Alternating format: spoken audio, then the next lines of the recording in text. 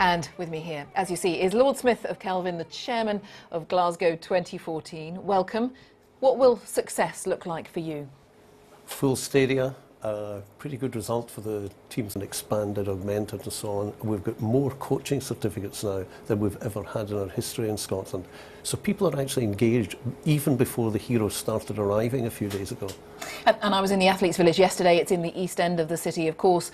That's a particular area that was targeted for regeneration. Are you confident that when all this has moved on, that the East End, that will be something positive for local people? Yes, it will. There's some of the housing conditions were very bad there, and there are now available for owner occupation.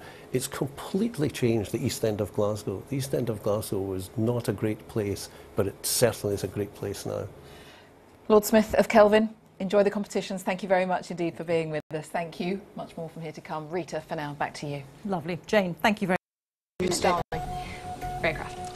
Bowler sailing in Beta.